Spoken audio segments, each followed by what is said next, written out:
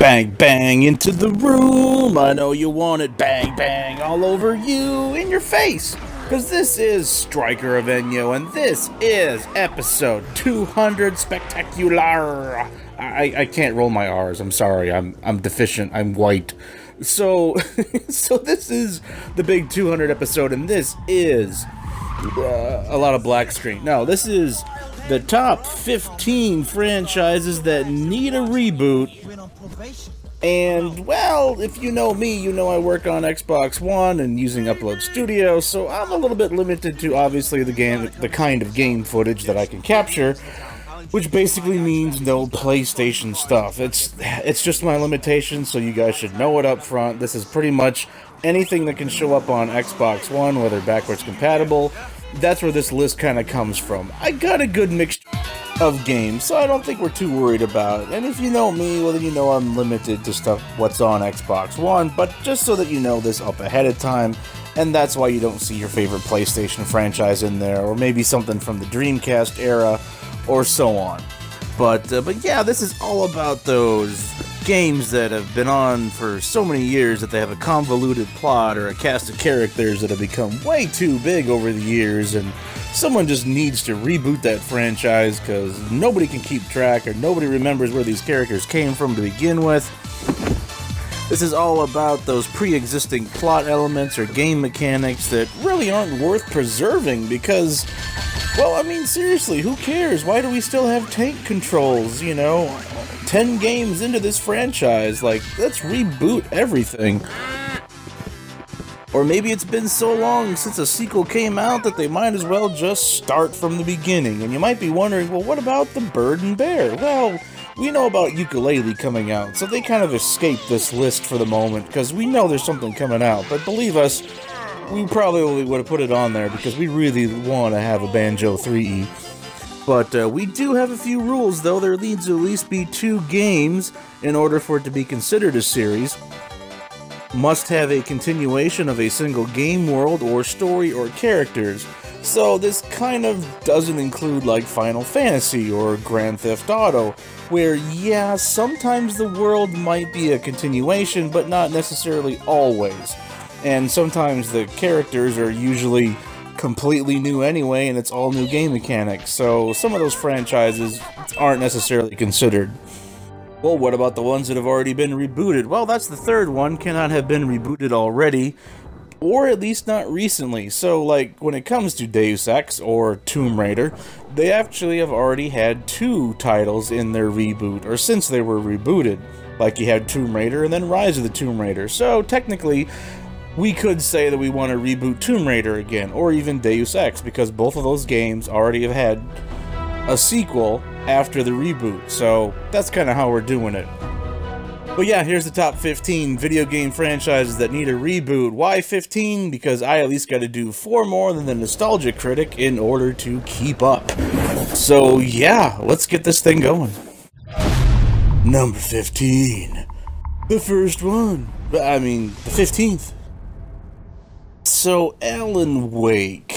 I almost feel kind of bad putting Alan Wake on my list, but then again, here it is. Alan Wake by no means is a bad game. It actually is a quite great game.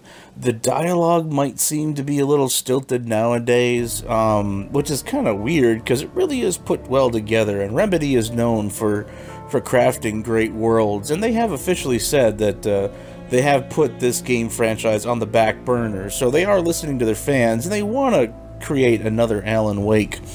I'm just not sure if creating a sequel is going to be the right answer. Now, they also came out with an arcade game called Alan Wake American Nightmare, or something along those lines.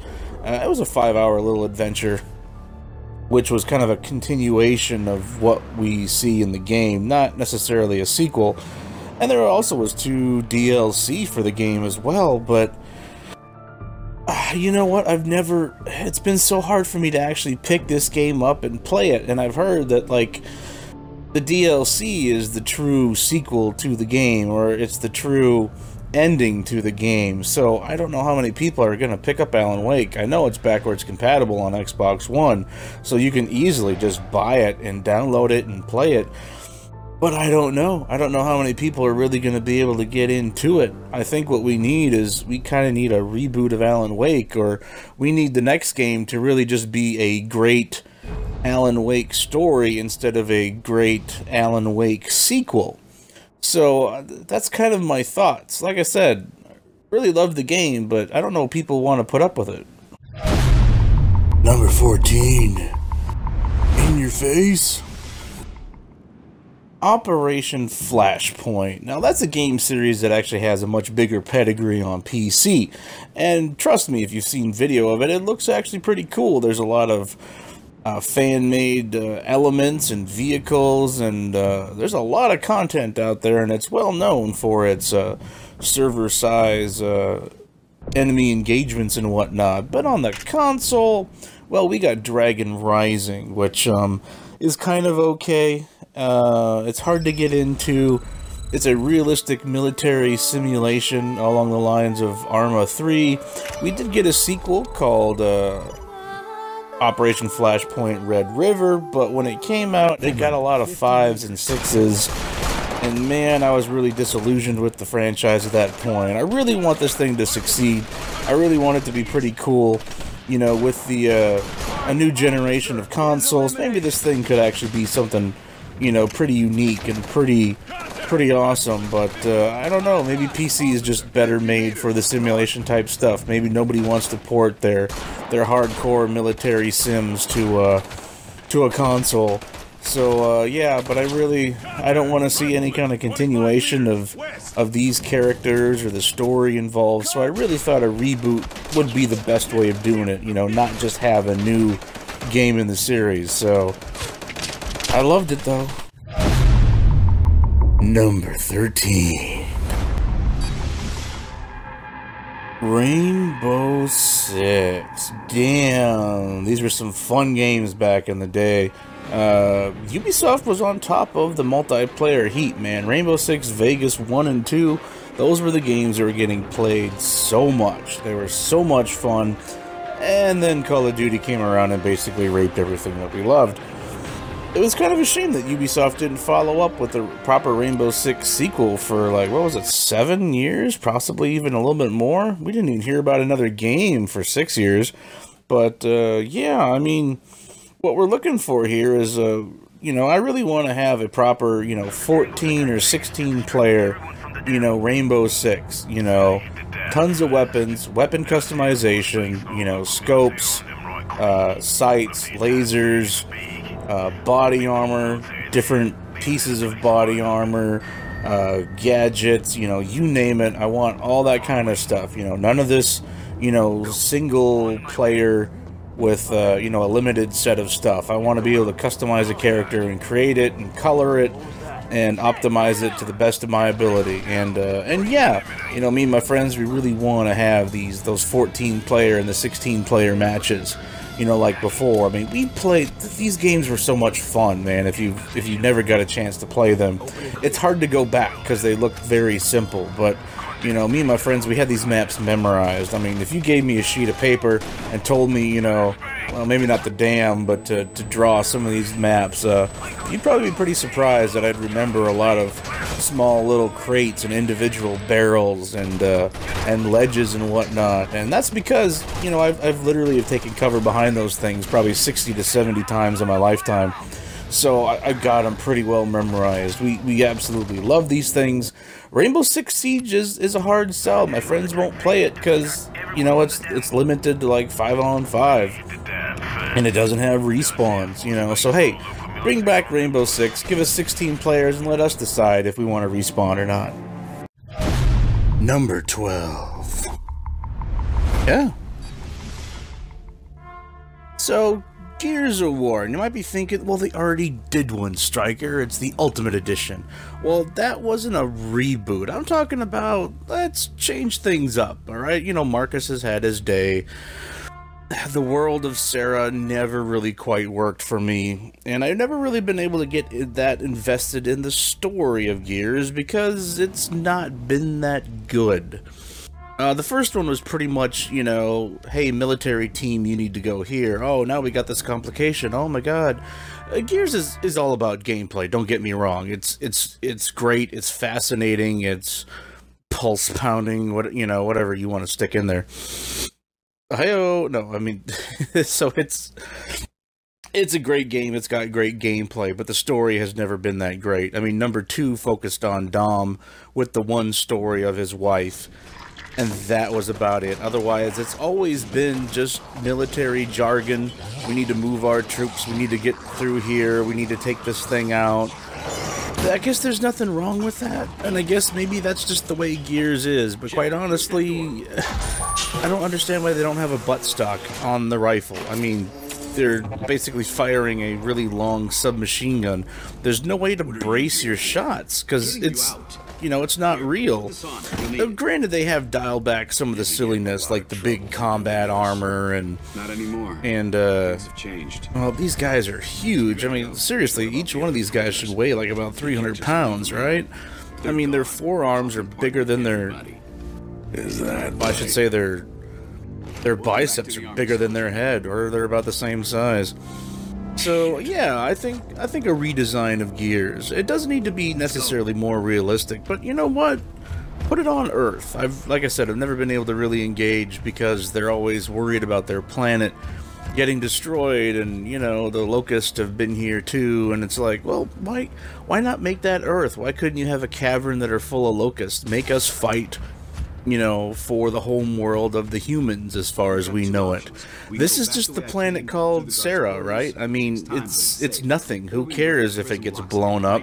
There's probably another one, so... that's the kind of thing. If it was Earth and we were actually harming Earth, that'd be something different. But as far as we know, there's not even spaceship travel in this world. So, these guys are regulated to the place. But so yeah, I think Gears could use a reboot maybe. Story-wise, the gameplay is always great. But yeah, I think it could use a little work. Number 11. Getting close. Battletoads. That's right. Back in, what was 91 is when Rare brought this to the NES. You're looking at the 94 arcade game. Battletoads is often described as being overrated, and I kind of agree with that, because ultimately it's not. If it was just a straight beat 'em up all the way through, it probably could have garnered even a bigger cult following, but they had to do a lot of really hard gameplay to get through, and I guess that's what some people like, but I really think Rare kind of missed the boat back in the day, and they did try to do some more Battletoads around 94. And honestly, their whole structure of the way they did games is a lot different going into the mid-90s. I mean, at first, they literally were pumping out, lots and lots of games. They were a pretty big third-party publisher, putting their stuff on a lot of different places. And at a certain point, they started to kind of focus more on the quality of single titles. And that's kind of where we got Donkey Kong Country from and whatnot. And eventually, that's what enticed them to make stuff for Rare. Or, make stuff for Nintendo. But, and eventually they did make their own stuff as well. But yeah, Battletoads, I think they just need to kind of restart it. Try again, but, maybe put some of those aspects of the Ninja Turtles in there, but, make it a parody of essentially a parody, since Ninja Turtles is kind of a parody of another comic. So, but yeah, I think it could work. They tried Battletoads Arcade. They tried to do Double Dragons and Battletoads, or Battletoads and Double Dragon. Either way, but I really wouldn't mind seeing kind of a revisit, and a little bit more depth and whatnot. And speeder bikes, I don't know. I don't. You can put them in there, but maybe they shouldn't be so hard this time. I don't know. I think there's potential. Make it an arcade game, maybe kind of like this again. you know, make it 2-player, and make it awesome, kind of like Double Dragon Neo. And, you know what, it could find its own following, and who knows, maybe make it into a 3D. But yeah, Battletoads definitely needs to be rebooted. And take out some of that hard-as-nails stuff. Number 10. So, Castlevania is in my number 10 spot. It probably would be higher and held in more regard if Konami wasn't being Konami right now. You know, the Konami that doesn't care about you and wants to make pachinko machines out of all of its hot properties. So, you know, some of the earliest games in Castlevania borrowed source material from motifs in iconic horror cinema and other monsters from Universal Horror and the Hammer era of films. You know, like werewolves and Frankenstein's monster and the Mummy, Medusa, the Grim Reaper, you know, obviously Dracula and whatnot. You know, the earlier games paid homage to these films.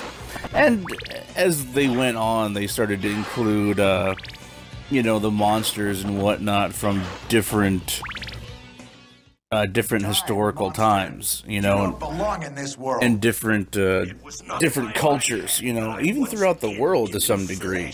So it's always been kind of interesting and fascinating, but I mean, we started with the Belmonts, and then we kind of went away from that, and we were other characters for the longest time, and eventually they brought us back to the Belmonts, like in this game here, in Symphony of Night. But, you know, we're talking about 40-some games of content. You know, the last couple of games, the Lords of Shadow, you know, tried to make things a bit different. And I don't know how well that really turned out, but I think Castlevania needs to kind of start over again. You know, to have a vision, maybe even a single vision from somebody new. And, you know, he can put Dracula in there, he can make it 100 years, he can make it 1,000 years. You know, that Dracula shows up on rotation, but just, I think we need something different, you know, and if we had someone that has a new vision for Dracula, you know, we can take him down in the first game, and then we can, like, be building up toward him in a prequel, and then in a sequel we can, like, finally bring him back, but it's a different family member, you know. There could be so much done with it, and it's been kind of a mess to include everything into one timeline, you know, from Konami's standpoint. So I really think rebooting Castlevania, whether it's back to the sprite-based stuff like you're seeing now, or whether we go back into 3D, or whether we just have a new timeline, you know, completely, and we can have games both 3D and 2D in it. I think that would be the best thing for Castlevania. Number 9. Oh, this one hurts.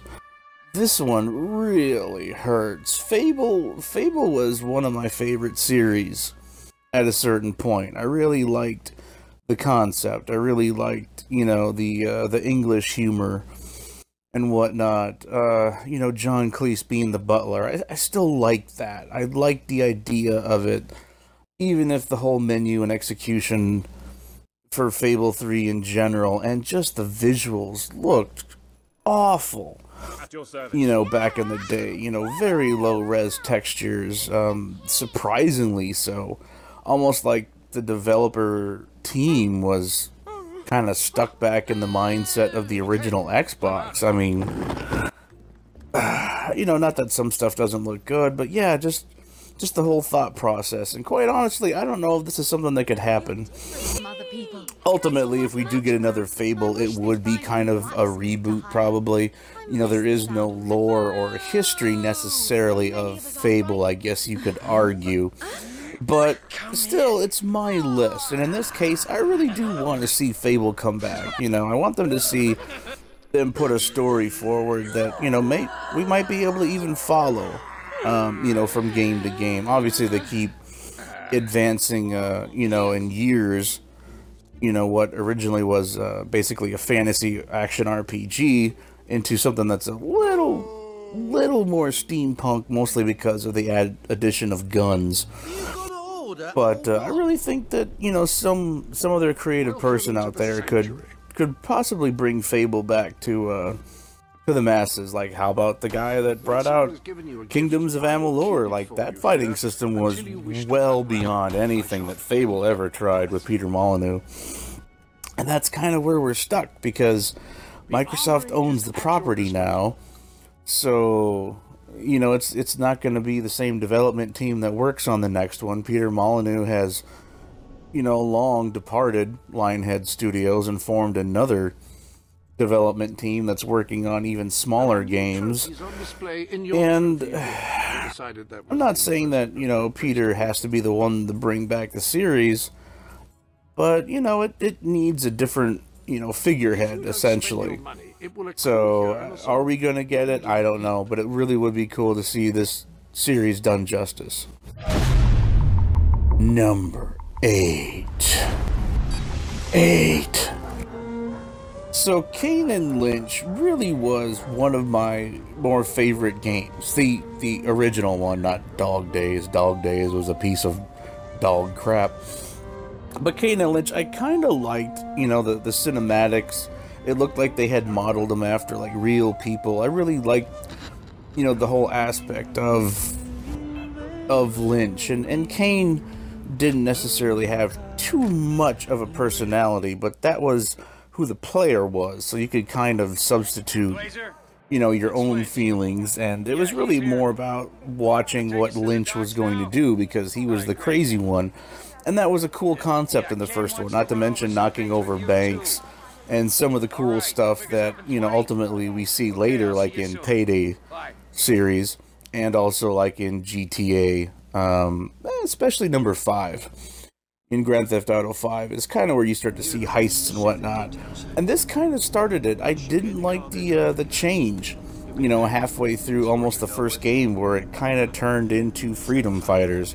Another game which the team was also responsible for. It was kind of a sudden shift. I mean, you were knocking over banks and having fights in the street, and then now you were part of a militia, and you could order like a set number of guerrillas, you know, in a jungle like, you know, Peru, or, you know, a different country, and it was like, that was just, it was weird. I kind of liked the bank heists and whatnot, and there's definitely a little bit of a style to Kane and Lynch too, but, you know, now we're playing as Lynch, and ultimately that wasn't what we wanted. We liked seeing what Lynch would do. You know, we want to see him, you know, gouging out somebody's eyeballs or something.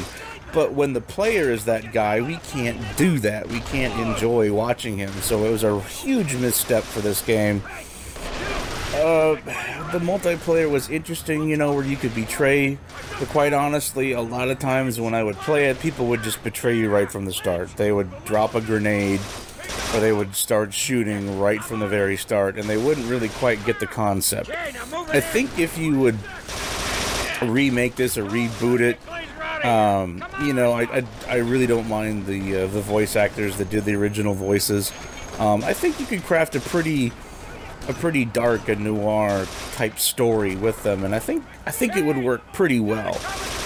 Just let's not go to Shanghai for the entire you know, game next time. Number 7. Oh yeah, Phantasy Star, and with that, kind of Phantasy Star Online.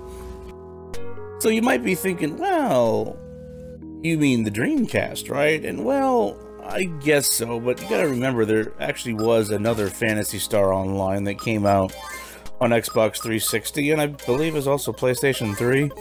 And you know what? I played that. I played through the... Did I? I played through the game itself, and it had a lot of interesting mechanics. Yeah, I got my full 1,000 gamer score on it. And then they had kind of a rotating free month of being able to play online, where all your character statistics were reset after that. And it was different. I mean, it was Phantasy Star Online, and they were back. But they had a lot of convoluted concepts and whatnot. or convoluted mechanics, and I suppose that's what you need in an MMO, but you had to create circuit boards in order for you to create, you know, weapons and whatnot, but you had to have the right stuff, and everything, you know, was leveled, and man, that thing was, it was really technical and kind of a mess. It was fun to play, though. It was fun to see other players around.